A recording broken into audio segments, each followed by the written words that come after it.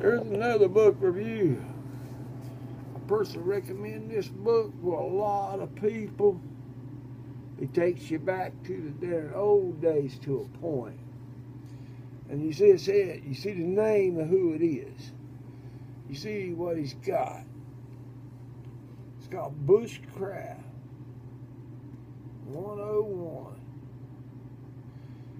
One of the good books by DAVECANTERBURY. This book's really good. I tested 97%. I don't have to take his course because he knows who Cody London is, because he actually had to go against him on the TV show Survival. And I grew up with Cody, so me and Cody actually knows the same thing, so we ain't doing nothing. But the book's really good. It teaches you about your backpack. It gives you the 5 C's of survival. An overview on your pack. Why you need a woolly blanket, a pack brace, a pack basket, your trunk line, and your heavy sack. Then your everyday carry for traveling through the woods. He's also got an area called the tools. It teaches you about your knife safety, your baton, your note, your sure cutting, your saw, your safety of the saw. Meaning you know your safety, you know what I'm talking about. Safety, you don't want to cut your hand off. That's where he's educated with all these degrees, hadn't learned. They don't never pay attention. That's why I don't call them educated. Axe, grid, safety handle and the use, splitting wood with safety. You know, your college degree guys, y'all really ain't that good at that. And you shouldn't be making no money because you ain't no good at nothing. We're playing on a computer. And then it tells you about falling limbs, breaking limbs, bucket knots, baton axe, axe care and sharpening, and more safety tips. And then he's going to teach you about your cordage, your rope, the webbing, the knots, the mule tape, how to make natural cordage.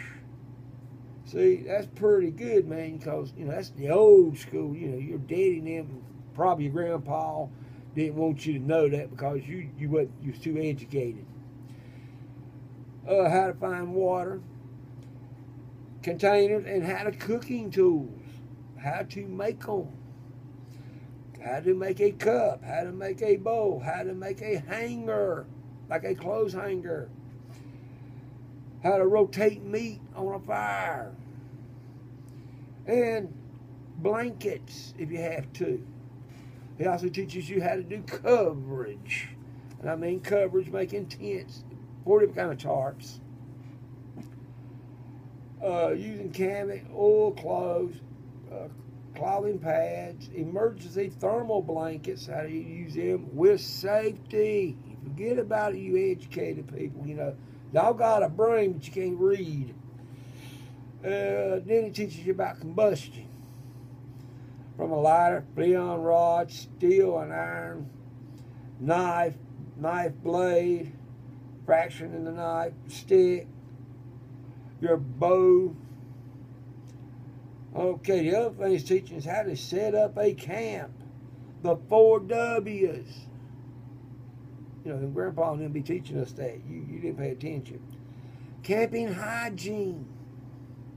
Oh, I forgot. Y'all, San Francisco people like shitting on the road, so you got to remember that. Okay, starting material for fire. Fire layout. Long fire, Dakota fire pit. Meaning you're supposed to do both, like I said. Water in one area and water on the other area so you don't burn the roots, because roots usually can sink up back to the earth. When it comes out of the ground, there's another fire. That's why firemen don't like that damn shit. How to navigate a territory. Trees in the 4 seasons of resources. From a willow to a poplar to a maple. You got to know your trees. And Grandpa will be doing that. Y'all young people didn't ever learn that because you was out chasing something thinking you was educated. how to make traps and process the food. And then you've got improvement of the land traps, fishing bait and fishing traps. You didn't know about that. So this Pathfinder book is a good book. It's a Bushcraft 101 by Dan Cranberry. It gets 1,000 stars from me because he does it pretty damn good. And he's got over 50 years of experience when you start really looking at it. Or it could be because he was in the military, but yet his grandpa showed him shit before he went to the military. Oh my good, he's learning stuff from the 1919s, you know. Y'all don't know nothing about history. You know, you're deleting it because you don't know nothing about history. And you're going to be needing it. Big time. But the book is real good.